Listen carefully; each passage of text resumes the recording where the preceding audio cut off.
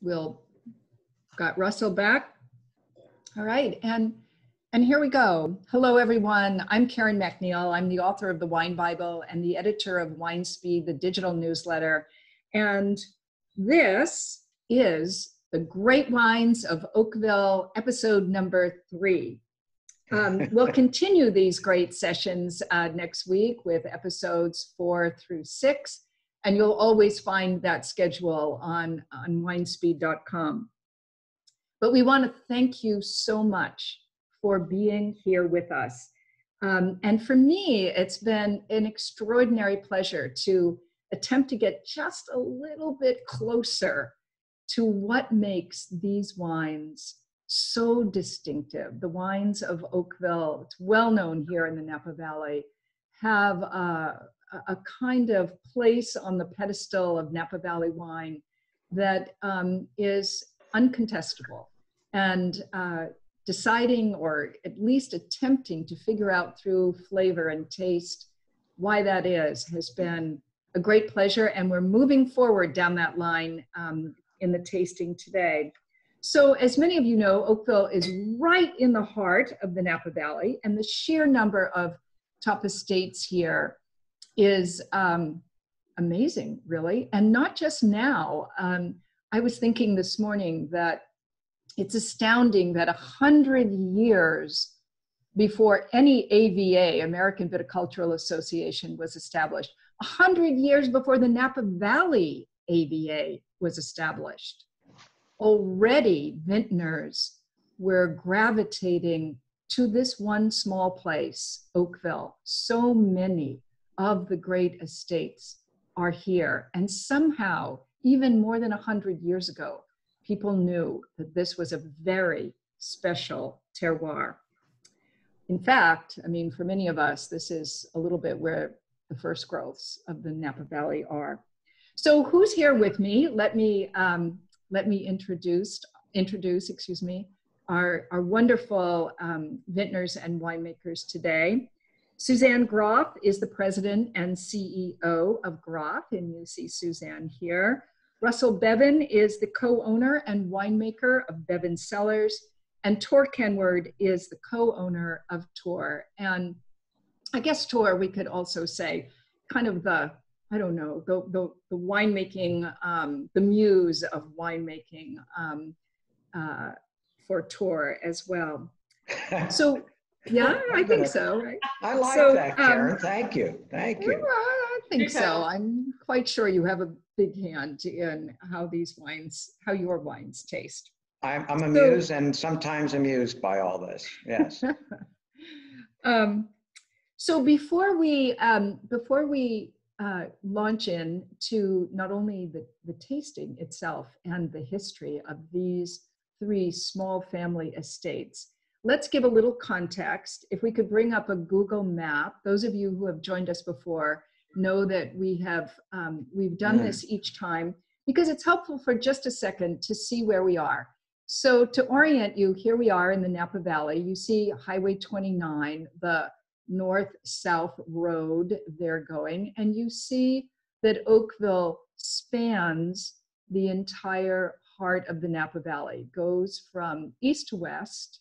It's about 5 miles across and about 2 miles north to south. So it's a tiny, tiny place, constituting only 9% of all the wine made in the Napa Valley, which already is a tiny place.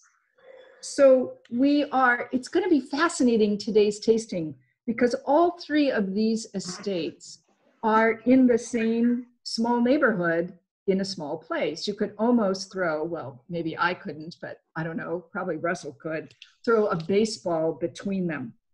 So Groth is the most central, and you see Groth there right in the heart of the heart, so to speak, on an old alluvial fan that used to come out of those eastern mountains. And then we'll move over to Bevan, where the wine we'll be tasting is from the Tench Vineyard. Right there you go, right there. And you see just south of that, this is of course a wonderful neighborhood. Look, there's Screaming Eagle right below it.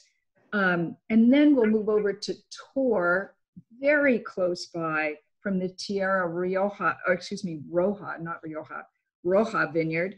A little jewel of a vineyard right there. If you've ever been in the Napa Valley and you've driven across the Oakville Crossroad, you know you hit Silverado Trail right there, and you look up, and here's this beautiful gem of a hillside vineyard. All three of these producers, by the way, are family owned. An important point, because that's true for Oakville in general. So we're going to get to the histories of Suzanne, Russell, and Tor of your wineries in a second. But first I want to ask kind of a big picture question, because even though this is our third tasting, we haven't really tackled this quite so much. And that is, so I know your wines, we're tasting them right now, and I've had them before, and I know how distinctive the wines are, and they're from distinctive places within Oakville. But that said, right, Oakville is an AVA, and it has a character too. So imagine you were, I don't know, someplace sitting in a dinner table beside someone who had never had an Oakville wine. What 3 words would you use to describe the wines of Oakville?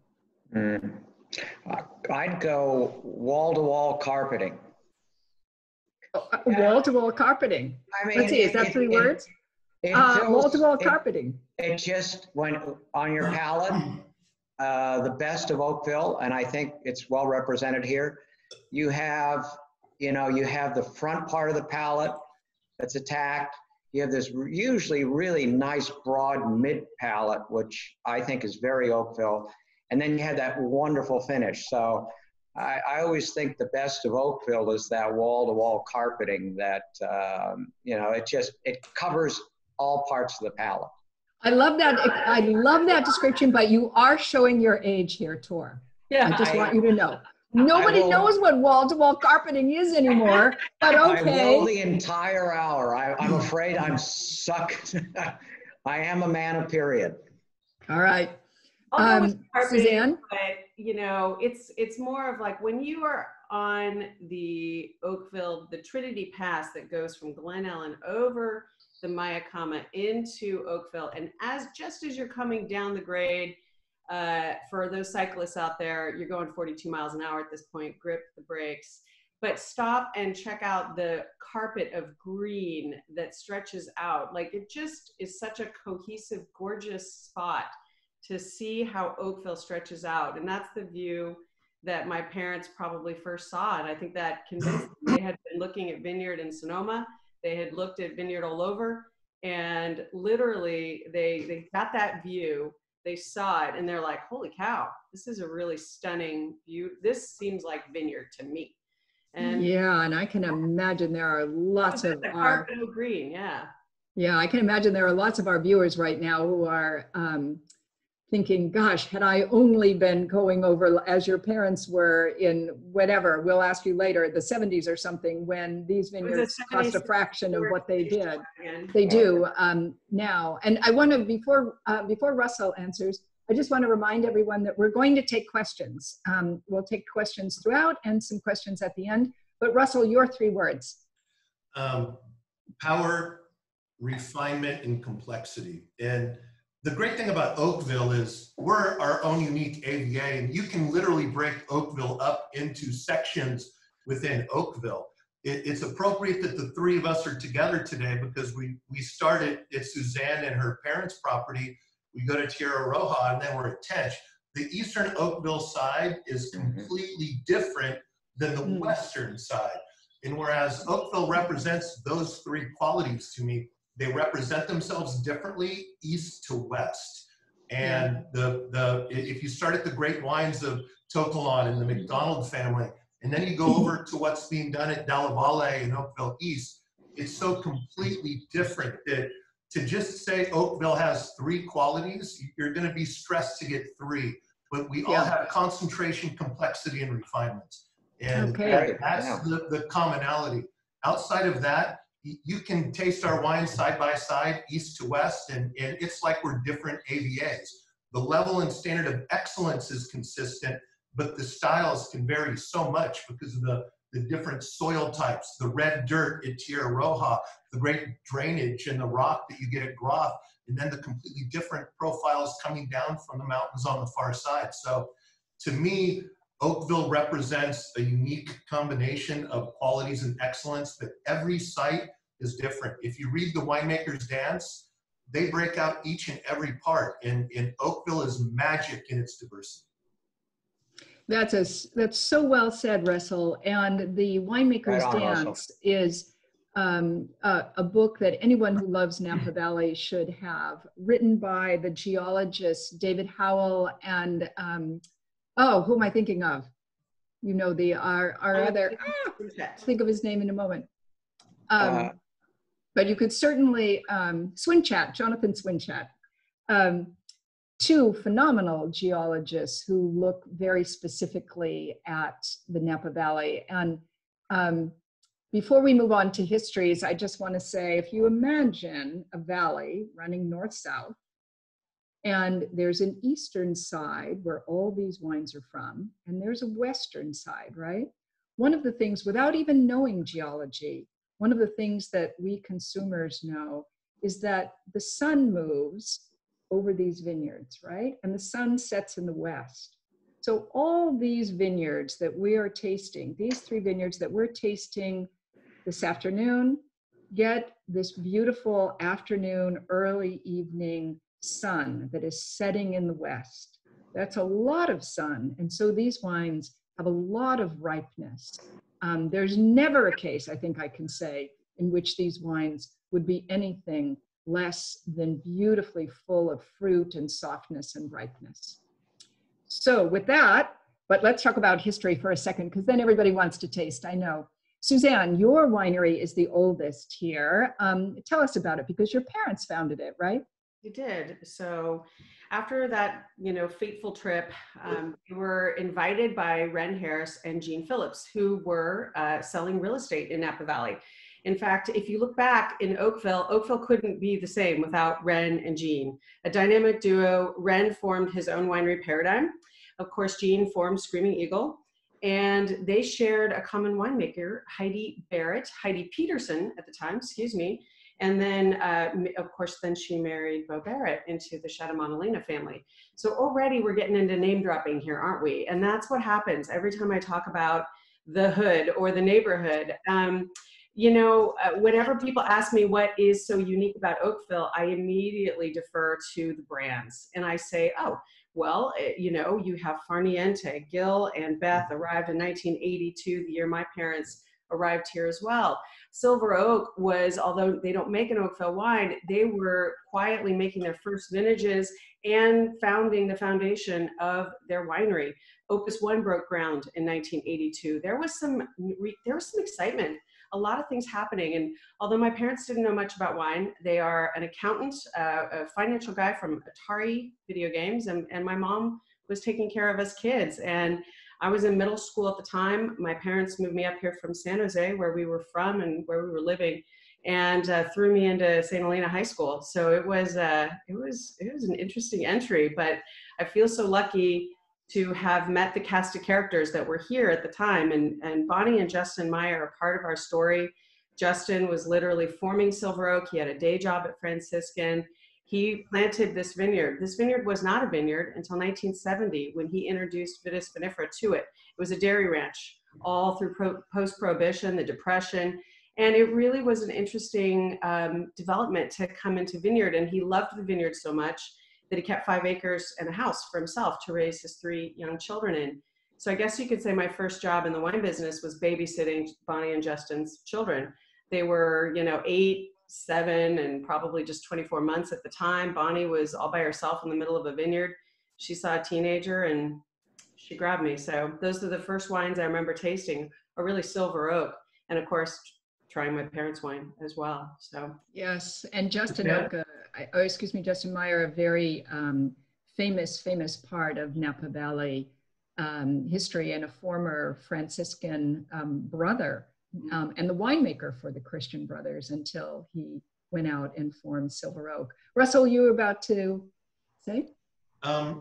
Didn't they make a vineyard designate, Bonnie's Vineyard from Oakville, that was right adjacent to your parents' property? He did.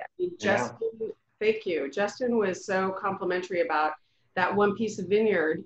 He loved it so much that he kind of basically convinced the owners at the time, a bank, a third party who'd hired him to plant the vineyard, to let him have 5 acres in the house to finish raising his family in. Karen mentioned that he was a brother. Of course, he did have to drop out of the Christian Brotherhood. In order to get married. And... But that's another story, my friends. But, you know, he introduced my parents to Nils Vange, who became their first winemaker, their first general manager. Fantastic.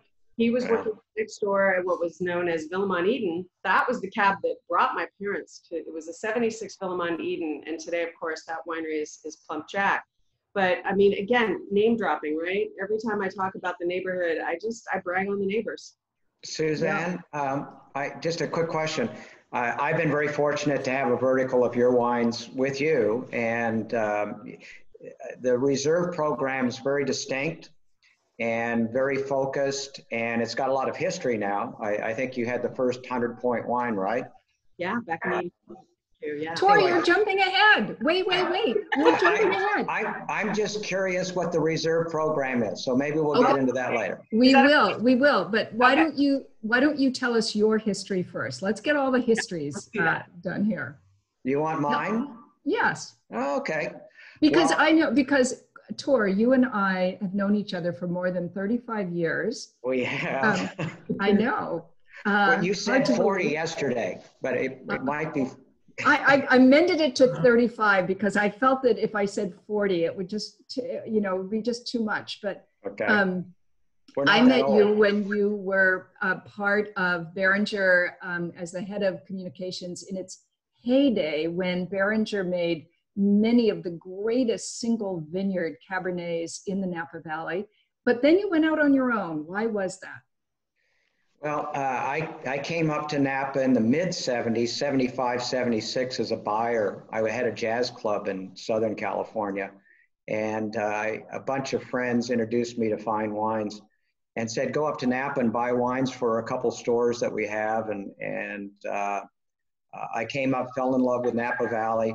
Yes, I was with Beringer as vice president for about 25 years. Very involved in the winemaking and the direction of the private reserve program for both the Chardonnay and the Cabernet. And after about 25 years, I actually, when I came up to Napa Valley in the 70s, the only way that I could probably visit, or not probably, just stay in the valley for a week, see winemakers, was to camp at both the Napa State Park. By the time I had retired from Beringer, I actually had enough money to start a winery and do exactly what I wanted to do. And after those 30 years of kicking dirt in Napa Valley, I really feel that Napa is much more of a Burgundy model. When you look at that map that you showed. You had all those small little plots of land that were owned by growers. Obviously estates like Groth, but Russell and I go hunting every day of our lives, sniffing dirt, looking for great blocks in great vineyards. And I look at, having been to Burgundy many years, over many years, that is much more of what Napa Valley is now than really Bordeaux. Obviously, Cabernet's king, and it certainly is at this tasting. Bordeaux varieties, Cab Franc, Petit Verdot, Malbec, etc. But if you look at it, it's really a grower's world here. So what my business model and my passion really is to try to get into, if you want to use Burgundy as the model, I want Armand Rousseau's block in Chambertin. I want Comte de Vogüé's block in Lusigny. I want those blocks of grapes. And I really feel very strongly that if you're able to get into those blocks of grapes over a long period of time, that is something that you can pass down from generation to generation. And that's the business model right now. So Tierra Roja fits in that very well.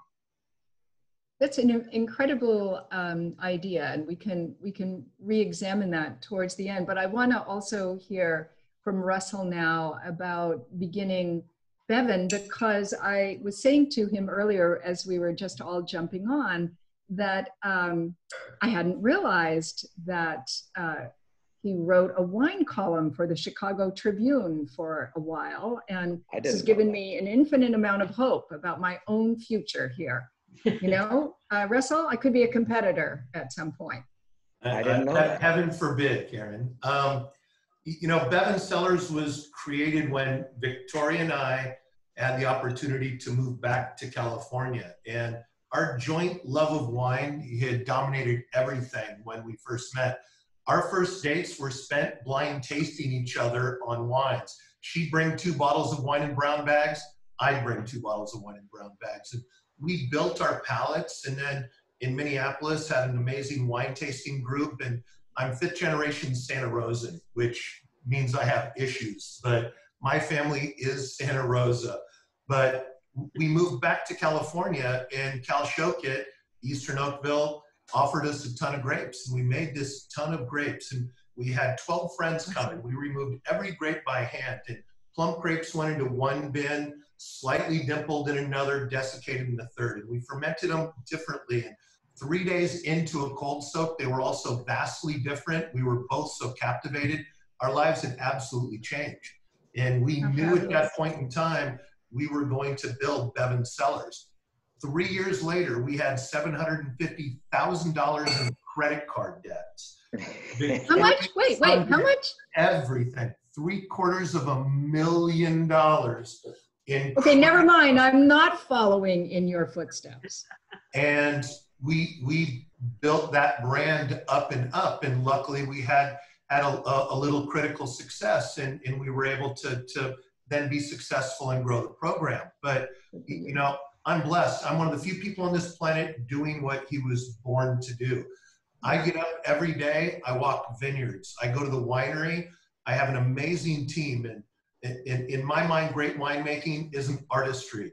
You're a steward of what Mother Nature gives you. You have a clean sanitary facility, and you have a dedicated people who have great attention to detail, and then you taste lots of wine and you craft it. Mother Nature gives winemakers flavors. We make sure it has balance, which is so easy to do in Oakville. And so Bevan Cellars is simple. It was 2 people who loved wine, who were passionate about it, and who went all in the biggest way. And well, here we are. But what's funny is when I was writing, Victoria and I went online back when there was Usenet boards, Alt Food Wine, and we met a dozen people, and we did our first trip to California with all these strangers we met on the internet, and people were like, these people are gonna be crazy, what are you doing? And we all met in the San Francisco airport, rented a couple of vans, and headed to Napa. Our first stop was Groth. Michael Weiss met all of us. We brought 12 vintages of Groth Reserve. Michael was like, okay, guys, you've got me, but you only have me for 45 minutes. I've got a bocce ball game, and it's really important. It's the end of the season, and my team needs me. And so here we are with 12 bottles, starting with the 85, the first 100-point wine ever from Robert Parker in California. And we get halfway through that bottle, and he's like, okay, we're down to about 20 minutes. We then plied him a little bit, and he was graciously late. But we started at Groth because for us, that was holy grail of Oakville back then. The current vintage was the 90, and the 91 was just coming out. And these wines had this fabulous intensity, but then they also had, and I consider this a compliment to what Oakville can do. The best Cabernets from Oakville have a kiss of herbaceousness to them. It's not vegetative, but it's dried herbs. In this 16 Groth Reserve we're drinking today, absolutely exemplifies that quality. Tord, you have it in your glass? Let's actually, Russell, thank you for moving us there. Let's go to the tasting, and I want to remind everyone who is joining us, thank you again, I want to remind you that you can hit the Q&A button at the bottom of your screen and ask some questions, because I know we have a huge number of people already on. And in fact, that was such a polite way of telling me to hush up. Thank you, Karen. hey, you know, been doing it for a while. Just teasing. But let's start with the Groth. And then I have a question on pricing that has just come in. Thank you, the viewer who provided that question. But let's get into the tasting a teeny bit before we tackle pricing. So let's start with the Groth, which Russell was doing. And one of the things that we always like to do, you know, I insisted that all three of you taste all three wines. So you're not there just with your own wine, but you're there with everyone's wine, all three of your wines. And it's better that way, right? Because we can taste style, among other things. We can taste style and imagine a little bit of what this wine might be, the philosophy behind it. So Suzanne, we're tasting your Groth right now. Great. These are all 2016s, by the way, a great vintage in the Napa Valley. Really such beautifully structured wines. And before we ask Tor or Russell, what do you think about this wine? Don't tell us how it was made, but what do you think about it?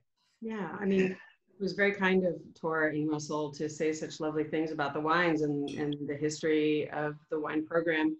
I think the reserve for me is, you know, Tor brought it up. I mean, it's a vineyard within a vineyard. There are 27.7 acres, we've mapped it, of our premier soil, and it has to do with that rock you mentioned earlier that's not supposed to be there. It's a toe of an alluvial deposit out of the Childs River Valley before the Vaca Range was formed. And walking the vineyard with David Howell, we mentioned earlier, kind of gave us that keystone. We knew from working and living next to Justin Meyer that it was a sweet spot in the vineyard, as he always referred to it as. He shared that with Nils. Nils shared that with my parents. And really, I give it up to Nils because he had to convince my parents. He didn't make it the 1982 vintage, our first vintage. He started the reserve program in '83. So truly, it's a vineyard designate. The Cabernet must come from that source. And it is just that western bank. And it is not to do with the Con Creek. We are on the bank of the Con Creek, but it's not the Con Creek itself. It's really a much more ancient deposit that would have happened, you know, a millennia ago. So chert is the sedimentary stone that is the marker that shows us where those soils come from. And it's just rock. It's very well drained. The reserve works very hard. The root structures there are much deeper. It's more plush, more plummy, more velvety, more grothy, if you will, right, than our Oakville Cabernet that also comes from this estate and from the rest of Oakville. We buy some grapes for our Oakville Cab. But this reserve is truly a wine of place, a wine of estate, as opposed to a selection or blending where you sometimes see that in a reserve program. But Nils, he invented the whole concept. I love this idea of grothiness. That is a good term. And David Howell, who is a good friend of mine too, the geologist, says that there's a lot of chert in this vineyard, as you just mentioned. Chert actually starts as a sedimentary organism that begins as a living thing and becomes rock. It's a really interesting, that's about as far as I can go on the geology of chert, but it is fascinating. And one thing I must say I really like about this wine, before we move on, is actually all three of these wines have a component called savoriness. And I think Russell referred to this earlier too. It's this idea that there's some kind of delicious umami. You can imagine herbs steeped in meat juices or something that is very savory, not sweet, but savory, that makes these wines extra complex. Erin, weren't you the one who said we need to keep this clean? I don't know. Maybe I said that earlier, but Russell, you know, it's Russell, go 20 minutes for it. in. I could change my mind. All right, we're Okay, moving so on. Let me talk about this wine for just a second, please. Yes, please. So, no. Plum is the right word. The plum is there, but what makes Groth different is when you look at the middle of Oakville, and Groth is the epicenter for what's important on Oakville Crossroad. There's all kinds of heavy soil surrounding it. Then there's 3 or 4 small pieces of dirt that are fabulous. Bonnie's, this block, then it's surrounded by heavy clay. This is a piece of Mother Nature's gift and love for wine, that this wine exists. And it tastes like something that comes from well-drained rocky soils. It's completely different from what Tor has crafted and what my team has crafted. This speaks to rocky, drained soils, not a hillside or really red soils. And that's the difference within just what? We're saying 3/4 of a mile from your vineyard to Suzanne's, correct? Very Tor? small, yeah. I mean, dramatically different. Dramatically different. Between those 2 vineyards, there's a lot of soil that's best for Pinot Gris, which Nils Vengi told me and then planted. But this is such a polite, well-behaved, sophisticated gentleman's wine. Then you have Tor's wine, and well, Tor's wine likes to dance slowly late at night. It's fabulous. And Russell's wine likes to get up I'm on supposed the to be the table. one with all the good words and good metaphors. Russell, you're stealing my show here. That's a fabulous metaphor. Well, you invited us. You asked for this. All right. Yes, I know. Okay, but we're going to have to put Russell on the spot. Let's taste the Bevan. And this is from the Tench Vineyard, EE. We're going to ask him what EE means in a second. Tench Vineyard, I remind you, is actually all 3 of these vineyards in this fabulous little neighborhood with Bacchus, Dalla Valle on the top, Tierra Roja, Rudd, Screaming Eagle. It's just this, the Bond St. Eden, Groth. It's just this fabulous little neighborhood. And Tench right there, sandwiched in the middle. So, Russell, tell us about, I've been tasting all 3 of these wines for a bit of time now. I opened them a little bit early, not very early, but maybe an hour, because I know that this east side of Oakville, the wines need a few minutes of air, right? They're really packed. You just need it to, the Chinese would say, as with tea, unfurl themselves. Anyway, it's finally unfurled. Tell us about it. We like to make massive concentrated wines with refined textures. If you are opening a bottle of Bevan Cellars Cabernet, especially from the Tench Vineyard, you're going to get a massive, huge, dense wine that never has hard tannins. We truly feel as a winemaking team, and Victoria and I talked about this early on, and we then reached out to some of the great winemakers in Napa Valley, Philip Tony and Nils Vengi and Bob Foley, and said, okay, we want to capture these qualities in a wine. What would you recommend? And Philip, the bloody old goat, I love him so much. He would lecture me not to try to tame a wine's textures. But I wanted to make something with technology that would allow us, not great technology, just we pulse air through our fermentations instead of some of our punch downs and pump overs, so we can get this type of extraction with really refined textures. So Bevan Cellars is going to give you massive, but it's never going to be rough and treat you hard. This is a wine you can drink in the dark and be very happy. Drink in the dark? Absolutely. What? You never have a glass of wine at your nightstand when you're pondering life? I'll put a great glass of wine, sit in the dark, and think about the world's great mysteries. Okay. Well, here we have it. And tell us, and before we go to Tor, what does EE mean? A very good friend.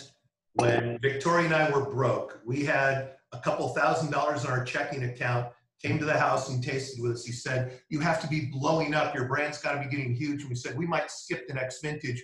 We can't afford to buy corks, bottles, and labels. He said, look, I don't give anybody money, but you bring all these wines to my house in New Jersey. let me pour them for all my friends, and let's see if we can't sell you enough wine to let you buy those labels, corks, and everything else. We flew to New Jersey on every last frequent flyer mile we had. We stayed at a Motel 6 right outside of the Jersey airport, and we went to his house, and he'd taken an order form off of our website, which was so rinky-dink, and filled it out for each one of the guests who showed up with quantities they were purchasing, their home address, his office is the shipping address. All they had to do was sign it and put a credit card in the expiration date. We sold over $40,000 worth of wine. It allowed us to bottle that vintage, which then literally 2 months after that, we got reviews that were very positive. We sold out of all that wine within a 2-month period, and allowed us to grow and build the brand. There would not be Bevan Cellars like it is today without Double E. And so in any industry, if you disrespect karma, you disrespect yourself and your project. And so I will never not make my Cabernet Franc blend named EE after Eric for the great gift he gave us and all the support he had for us. That's very It's cool. such an important story, and it's it just reminds us how much of a people business the wine business is, and how it's a business that connects people together and that shows incredible compassion. What a great story. And Or I'm let's rambling, taste. but this will be my last ramble for a bit. Sorry, guys. What's been so amazing, coronavirus is horrible. It's destroying so many people's lives, but Napa's alive. Winemakers are out walking vineyards. The interaction we're able to have, because people who bought our wines now have the time to taste them and send notes. I'm getting so many amazing notes from people. Oh my goodness, I tried this recipe with this wine. Yeah. And one of the takeaways has been is people have been able to reconnect with their love of food and wine.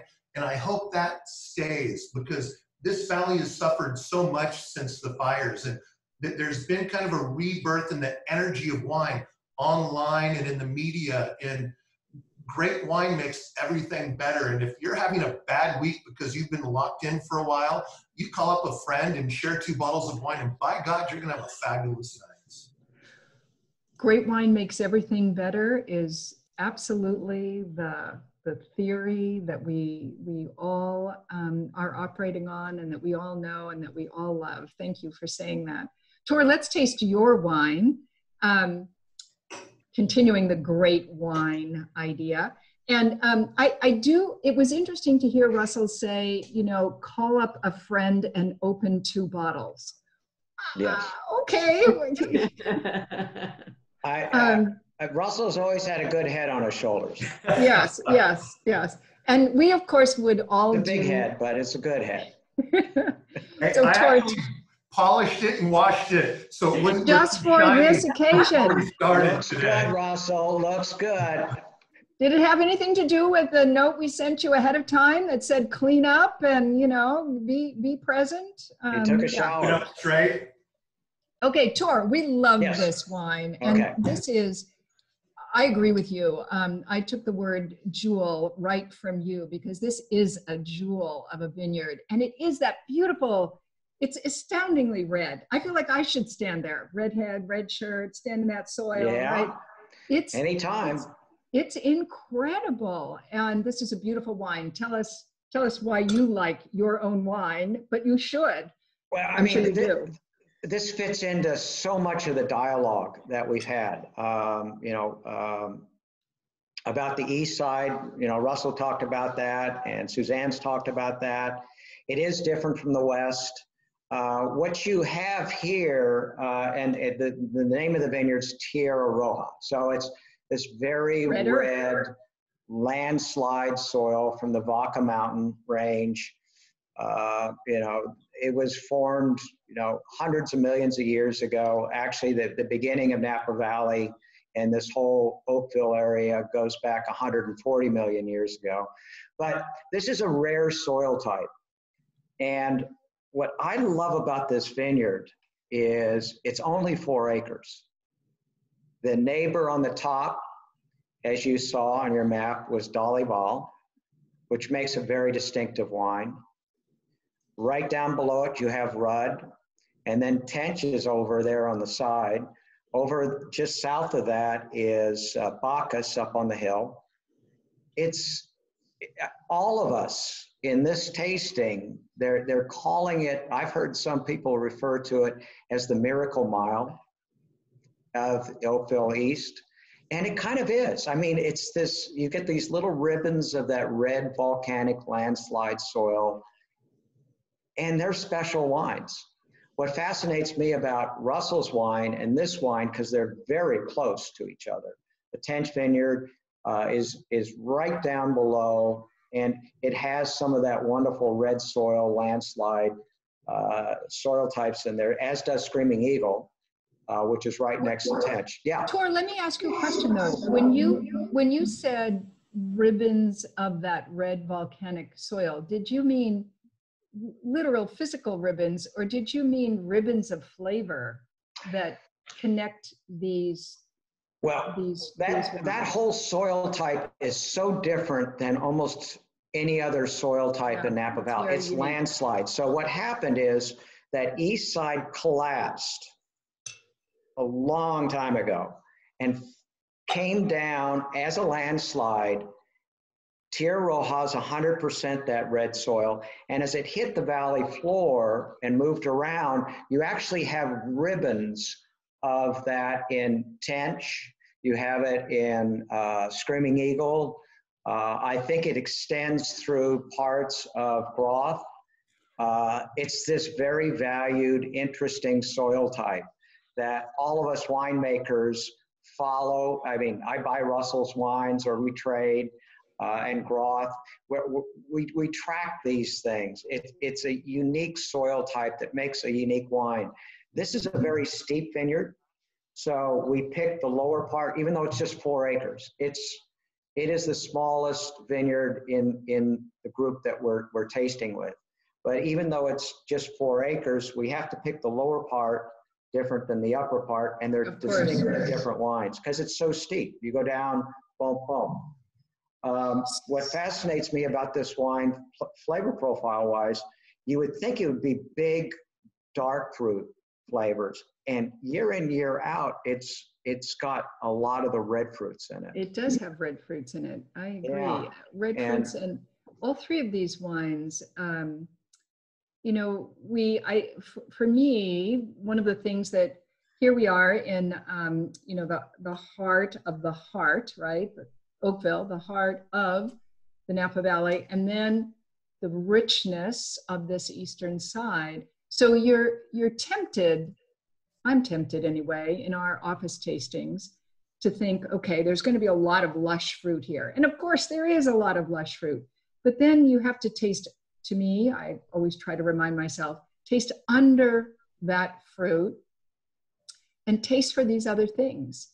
Taste for stones, taste for a sense of minerality and saltiness, taste for savoriness, umami, taste for that little backdrop of sagey green Cabernet character. And if the wine were very simple and inexpensive, none of those would be evident. But those are so evident to me in all 3 of these wines right now. We have some questions. I want to, a couple, Tor, are for you that are pretty involved. I'm going to email them to you instead because they have to do with Andy Beckstoffer and Tokalan, and we probably all read that New York Times piece on Andy Beckstoffer recently, but are fairly sophisticated marketing questions about pricing. There is a question, though, for Russell that I think, Russell, you could answer right now, which is, how does your wine from the Tench Vineyard compare to other people's wines who other people who also make wine from this fabulous small vineyard? Is it like a chicken? You give it to, you know, Thomas Keller, or you give it to another famous chef and it all turns out differently? Well, this goes back to what Tor so eloquently said earlier, is much of Napa is like Burgundy. How many Batard Montrachet producers are there, and how little amount of Batard Montrachet is there? And at Tench, the Margaret, Rem, and Brian and Adair of the Tench family have done such a beautiful job of taking this piece of dirt and then divvying it up into different slices. And so the rootstock and the clone of Cabernet varies from block to block.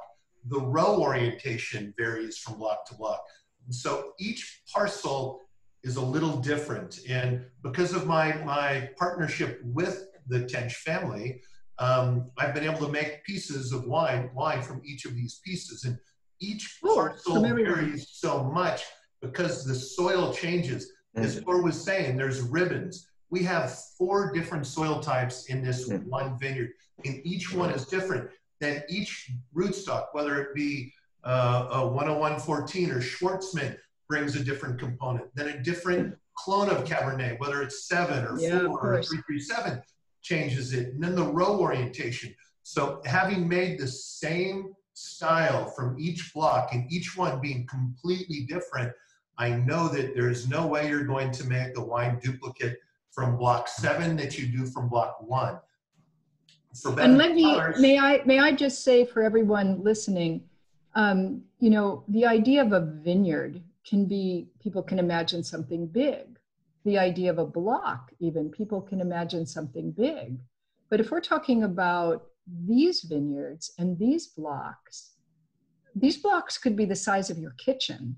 They almost, I mean, maybe a kitchen in Atlanta or something, but, you know, a big kitchen. But they're not huge places, right? They're very, so the kinds of differences that Russell is talking about are happening in microscopic places of land. It's not happening over, you know, vast expanses of land, right? So, yes, I felt like a Jack Russell Terrier. I almost interrupted you 8 times there, but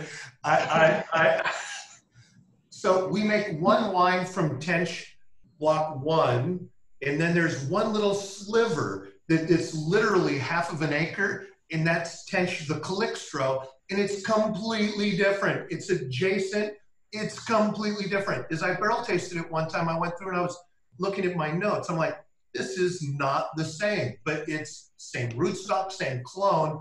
There's just one little chunk where Mother Nature gave us a little different profile, and it's so completely different that those barrels deserve to be bottled by themselves because they represent their own unique excellence that's so different, which means you got to create a different SKU, which means you have to blah, blah, blah. My business partners scream at me there, you want to bottle 75 cases? Yes, because it's so fabulous. People that are watching this love wine. They want to try that little slice of unique fabulousness. And that's what being a winemaker and being a part of Oakville is all about. Tours ribbons, each ribbon is different and each one has excellence. And that's the Burgundy kind of connection as well. I wanted to say something else there, Karen, is that I love to see Russell's passion there. Is, you know, this really is what gets us up in the morning, puts a smile on our face, and lets us charge out that door.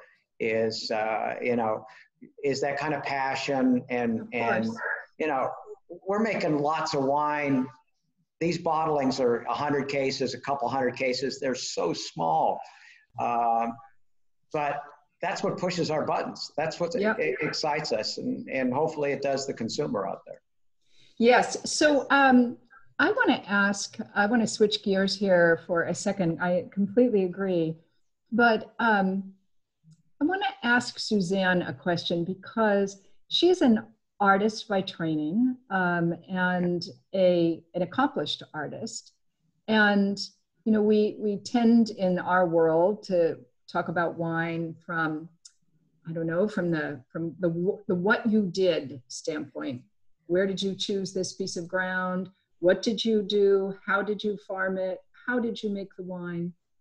But when people think about art, they think about it in a different way, I think. And Suzanne, your father was an accountant, but you're an artist. And did you, have you thought about wine? Do you think about wine in a completely different way than he did? I think, you know, we are on the edge of discovering more about ourselves. We've been on this estate now for almost 40 years. And I feel like we're almost on a pioneer journey here, because Cameron Perry, who's been our winemaker, just our third winemaker in our time here, he's since 2014, he joined us. And Cameron and I embarked on a journey to take a look at our estate. We have 165 total acres, 121 here in Oakville and 44 in the MacNeil AVA in the Yountville area. And we have these jewels, we have these things to take care of. So how do we approach replanting? How do we take a look at what the wines are that we're making, and we can make them better through better farming techniques, through organic farming, through trying. We just introduced Petit Verdot. That's the first new red varietal we've introduced to the estate ever. I mean, I can't believe we haven't tried these things, right? My parents have tried Merlot, they've tried Cabernet with great success, and Justin started that off. But we are just at the beginning of this journey. So every year, Groth will now attack 5 acres at a time to sustain our production. You know, we take this from the Bordelaise model. We learned through replanting our reserve block, we had to start that under Michael Weiss's care, our second winemaker. He begged my parents to start replanting it because he was harvesting it sometimes as late as November. He was already buying grapes from Gene Phillips Young Screaming Eagle. He knew he should be picking, you know, late September, early October, but the vines weren't doing it. So we finally convinced them to replant the vineyard. And then we had 5 vintages. We couldn't make a reserve Cabernet. So that was a lot of time out of the market with our benchmark wine. So we, as a family, said, we'll never do that again. What do we do to come up with a plan to sustain ourselves? So is it art? Sure, but every artist has to plan what they're going to do. So you look. Really? You really do? You don't move from instinct. No, I mean, I don't think Cameron moves from instinct. He's your winemaker, but you've taught yourself to be a good businesswoman, but still, you're an artist at heart. Well, it's sink or swim, okay? So, I mean, it is, but I just love that, you know, Cameron talks about Petit Verdot as just a slightly different color from the palette. And I like how he can explain that to me, because he's right. Pick up a brush full of yellow and, you know, combine it with some orange, some cadmium orange, and you're going to get a different flavor. And it's not that he wants to completely throw out the bucket and plant Viognier, but he wants to explore the different edges of these colors of Cabernet. And that's what we truly believe. I think Oakville believes, you know, we know today Oakville is over 80% planted to Cabernet and supporting flavors of Cabernet Sauvignon, if you will, the great 5, you know, varietals. But it is amazing to me that, you know, when we arrived here in 1982, less than, you know, 15–20% of what was planted in Oakville was Cabernet Sauvignon. Villemont-Eden, today Plumchack, and of course Toquelan was making incredible Cabernet. But there was a lot of Riesling and Chardonnay and Napa Gamay, and there was a lot of garbage that had been planted here and had to be replanted. And not that Riesling is garbage, it's just not supposed to be in Oakville. I apologize. It was not right for Oakville. It was not right for Oakville, right. And we're still discussing. I think we're still discussing. However, I must say, Riesling too. if there's ever a Bevan, Tour, or Groth Riesling, I want to be the first to taste it. I really do. Underappreciated. I agree. And on that note, I think we probably have to end in a second. Although, all right, Russell. I have a comment. Russell, what's up? You got a comment? Okay. The artist is Oakville. Winemakers who say they're artists are more narcissistic than I am, and that's an accomplishment, okay?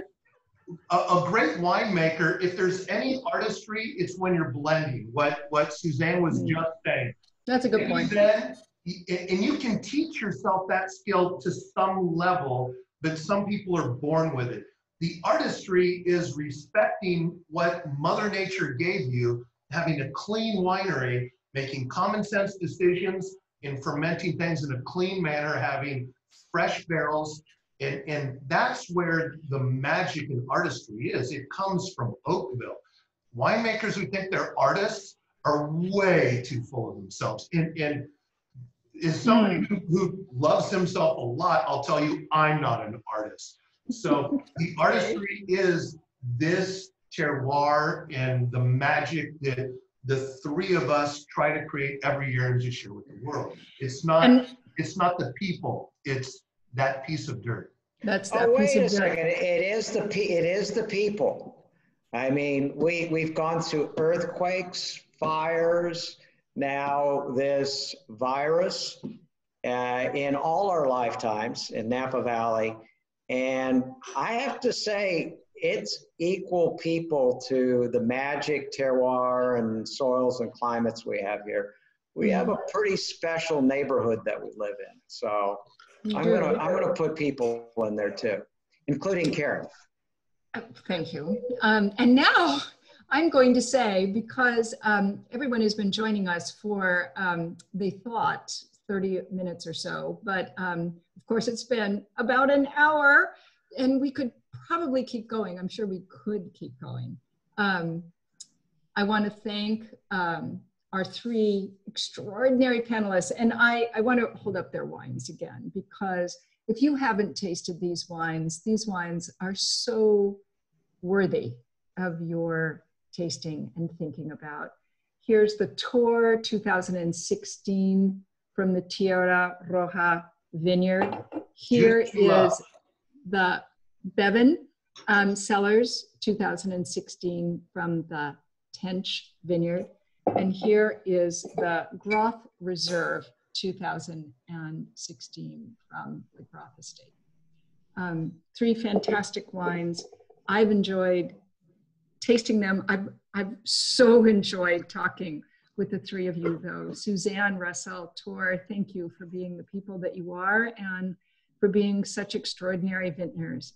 And thank you everyone for joining us.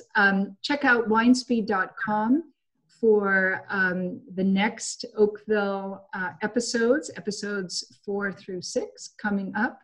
It's gonna be hard to beat this one, I know, but we still want you to join us and taste along with us. So good night, everybody, and please enjoy some wonderful wine soon. Cheers, boys. Karen, Cheers. thank you.